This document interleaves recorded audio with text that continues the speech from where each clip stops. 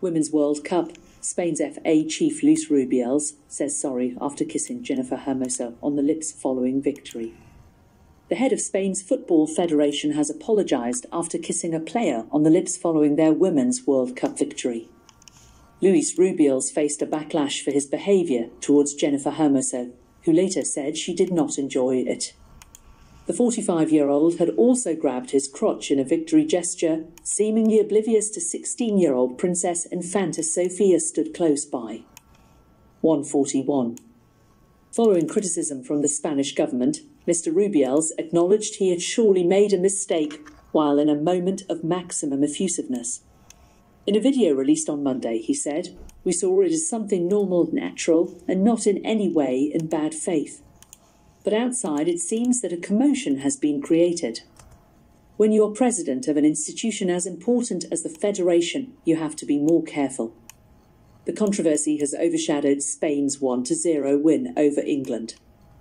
Equality Minister Irene Montero wrote on social media, "It is a form of sexual violence that women suffer on a daily basis, and which has been invisible so far, and which we should not normalise."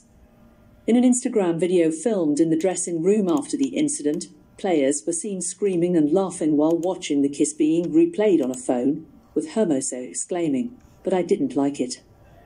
Later in the evening, the country's all-time record goalscorer told the AFP news agency it was a totally spontaneous mutual gesture because of the immense joy that winning a World Cup brings.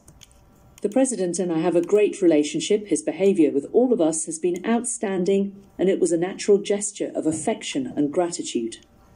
Sky Sports News has contacted the Spanish FA for comment. 028. Hermoso started against England in the World Cup final in Sydney, but was denied the chance to get on the score sheet after her penalty was stopped by Lioness keeper Mary Earps. Spain are flying back to Madrid victorious after they clinched the Women's World Cup, the first time ever, with Olga Carmona's first half goal proving too much for England. The Lionesses have also begun their journey back to London, with footage online showing the team being clapped onto their plane at the airport.